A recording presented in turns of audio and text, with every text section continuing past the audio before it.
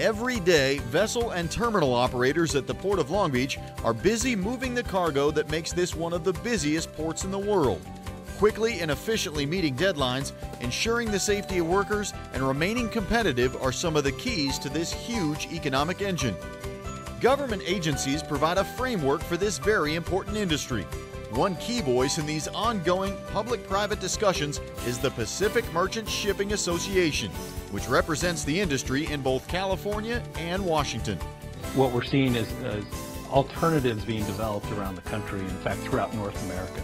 Not only do they educate key audiences about the economic benefits of international trade and the need for California's ports to remain competitive, but they also work directly with union officials, port leaders, and elected officials to introduce and support bills and regulations that improve infrastructure and create jobs.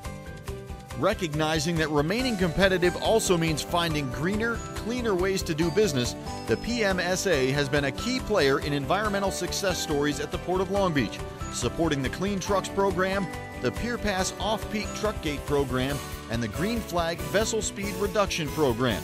I think the industry wants to be part of it because everybody wants to help clean the air. I mean, we all breathe the same air, so everybody wants to help breathe the same clean air.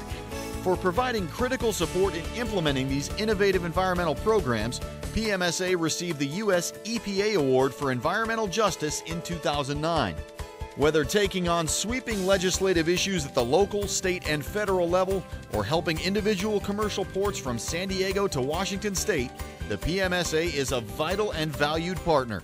Here in Long Beach, we salute their efforts to help us become the greenest and most competitive port in the nation.